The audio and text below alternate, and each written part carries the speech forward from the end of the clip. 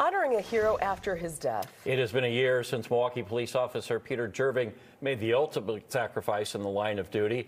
Today, a fundraiser held in his name to help fund the Milwaukee Police Association's Fallen Heroes Fund. Peter Jerving was just 37 years old when he was shot and killed on February 7th of 2023. Today's fundraiser was held at Serb Hall, where they've been selling pizzas to donate to the fund. I think to say thank you to somebody who, gave their life for the job that they loved in the city they love. I think it would be important if people can come out and support, whether it's today or afterwards, with a donation. 100% of all pizza proceeds, all of it, go into the MPA fund, and that money will then be used to send some District 4 police officers to Washington, D.C. for Police Week in May. That's when they honor fallen officers of the year past. The final dollar count will be released sometime tomorrow.